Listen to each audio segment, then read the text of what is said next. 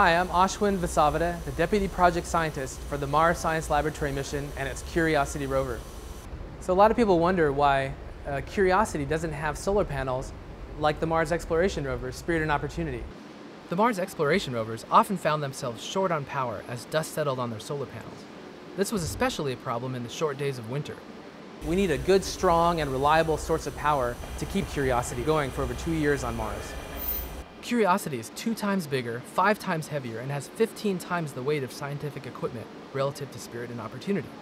Like those rovers, Curiosity surveys the landscape and examines rocks up close.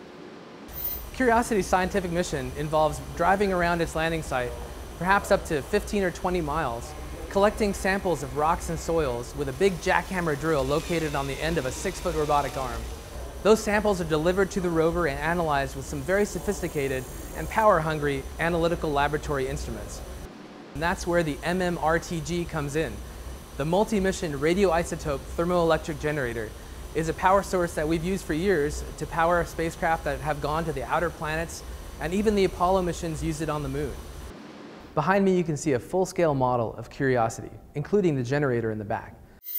On this half-scale model of the generator, you can see what's inside. The generator contains a specially produced form of plutonium dioxide. The natural decay of this radioisotope gives off heat, which these thermocouples can turn into electricity. The generator provides both electrical power and heat to the rover. About 100 watts of electrical power is used to continuously charge the rover's battery. Also, heat can be pumped off of the generator using pipes to keep the rover's insides warm, including the scientific instruments. With Curiosity's generator, there's a guaranteed way of charging the battery year-round in all sorts of conditions. Curiosity's generator was developed by the Department of Energy and will be installed on the rover just a few days before launch. But to make sure everything works together properly, the engineers installed the actual generator on the rover for the first time. The blue light that you see was just additional lighting to help them make sure they could see what they were doing. The Curiosity rover and the spacecraft that'll take it to Mars are currently in Florida, undergoing its final preparations for launch.